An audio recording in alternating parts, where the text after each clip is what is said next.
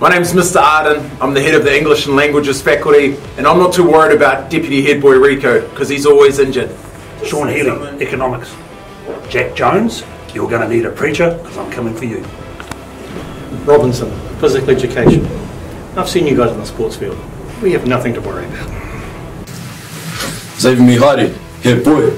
Hey Mr. Shi, I hope your football moves are as good as your dance moves at the ball, because they read. Christian Pearson, academic leader, and if I do find a teacher, it was on purpose and it was premeditated.